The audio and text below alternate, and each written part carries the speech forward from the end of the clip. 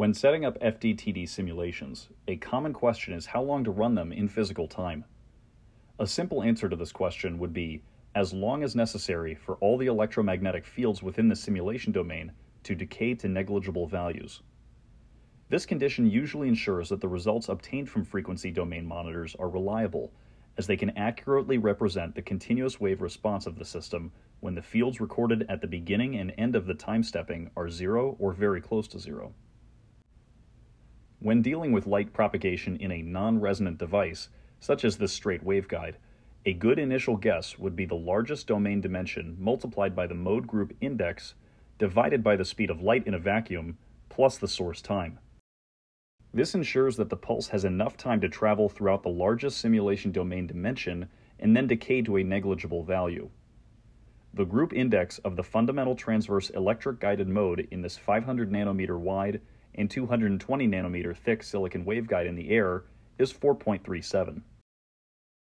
To reproduce this tutorial, create a similar waveguide with a length of 30 microns, set up a mode source to inject the transverse electric mode, and adjust its bandwidth between 1.5 and 1.6 microns. You can refer to other tutorials to accomplish this task. Then click the Plot button to visualize the source time dependence, where you will see that the source signal takes about 0.25 picoseconds to decay. This results in a runtime of approximately 0.7 picoseconds. Now let's analyze the effects of the runtime parameter on the FDTD results. In addition to the mode monitor, add a FieldTimeMonitor at the center of the simulation domain with dimensions of 30 microns in the X direction and 1 micron in the Y direction. Be cautious when setting up this monitor, as it can accumulate a large amount of data. Leave only the EY component selected under the Fields, then adjust the interval parameter to 100, and increase the interval space to 2 in the X and Y directions to downsample the data in time and space.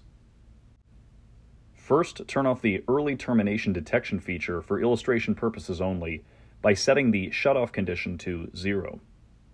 Then adjust the runtime to 0.7 picoseconds as calculated previously. Before running the simulation, click on Estimate Flex Credits to view the estimated cost and size of the simulation. Then run the simulation and go to the post-run results. You'll observe that the mode monitor amplitude deviates from 1 only by 10 to the power of minus 4, which is mostly a numerical artifact with no impact on result analysis. Select the FieldTimeMonitor and cycle the time parameter between 0 and 0.7 picoseconds to view snapshots of the Gaussian pulse along the waveguide. You'll see that the pulse was completely absorbed by the PML before the end of the simulation, as it should have been. Now, click Edit to create a new version and adjust the runtime parameter to 0.6 picoseconds to observe what happens when the pulse does not have enough time to propagate. Run the simulation and go to the post-run results as before.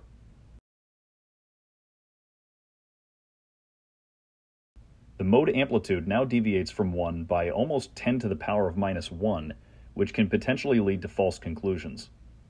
Observing the data in the FieldTimeMonitor, you'll clearly see that the pulse has not entirely left the simulation domain at the end of the simulation, a condition to be avoided. Lastly, create a new version and restore the shutoff condition to 10 to the power of minus 5, which is usually sufficient for most simulations. Now you can increase the runtime slightly, for example, to 1 picosecond, and then run the simulation again. This time, the fields in the simulation domain decay to below 10 to the power of minus 5 before 1 picosecond, triggering the shutoff condition, and thus stopping the simulation. The results show that the mode amplitude is similar to the first case, and the fields have vanished at the end of the simulation.